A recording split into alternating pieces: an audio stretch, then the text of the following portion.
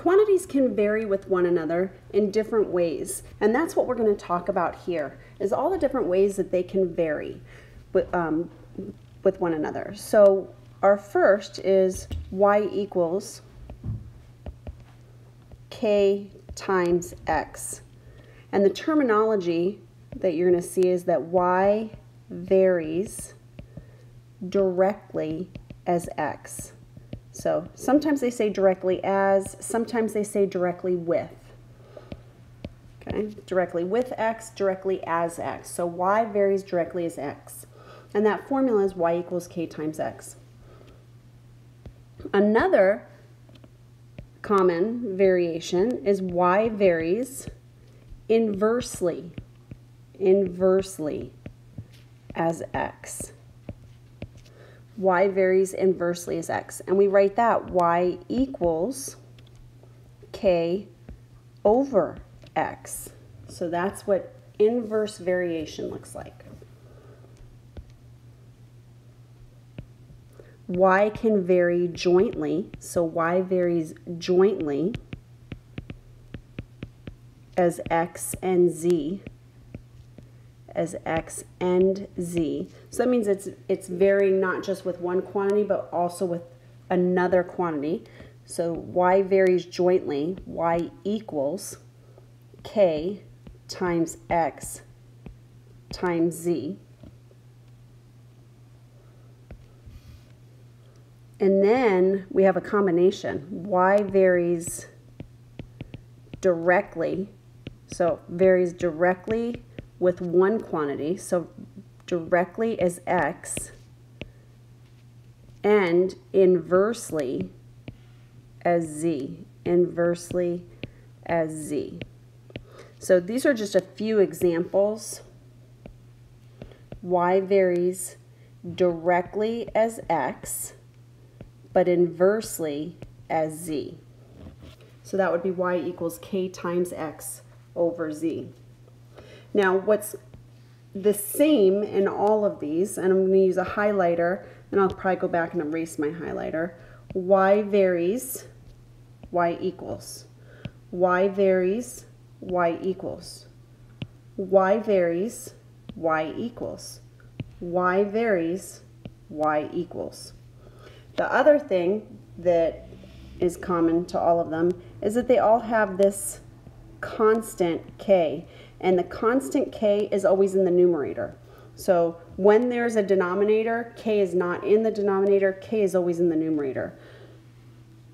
So I'm going to, I can keep that there, that's fine. K is called, it's a constant, kind of gave it away there. It's called the constant of variation. So k is the constant of variation, and it is present in all of these formulas. So let's do an example. Suppose h varies directly with g. H varies directly with g. Well, h varies directly with g. Well, that's our formula. So we can write our formula down. H varies means h equals, and then we have k. Directly means I don't have a denominator, it's just k times g. So there's our formula. So that's a great thing right there. Now it gives us a certain set of circumstances. So now it says when g is equal to 3, when g is equal to 3 and h is equal to 12. So now these are specific circumstances, specific values for this problem. So we're going to put those values in there. H equals 12. So 12 equals k times g is 3. So we're going to put a 3 there. And that tells us that k is equal to 4. So now we've found our constant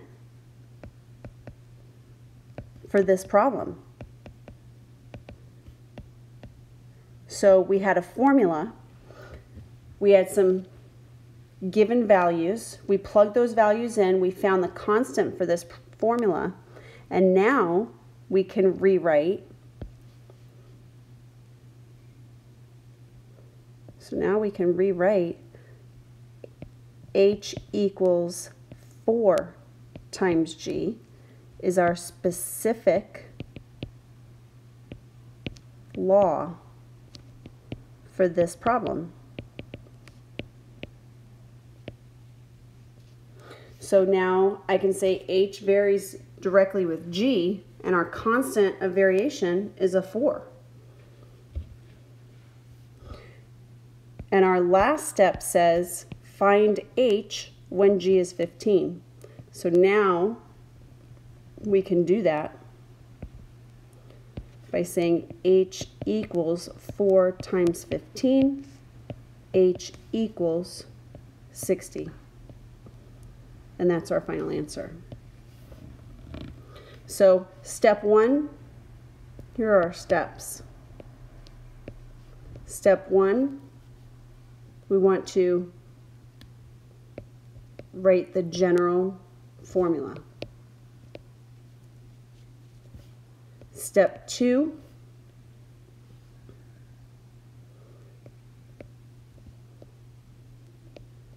use specific or given values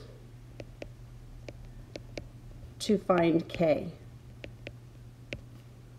And then step 3,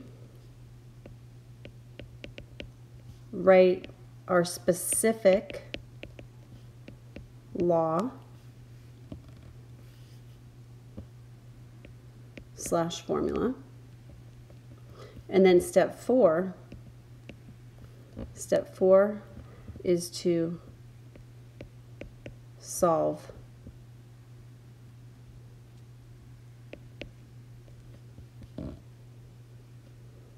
for a variable.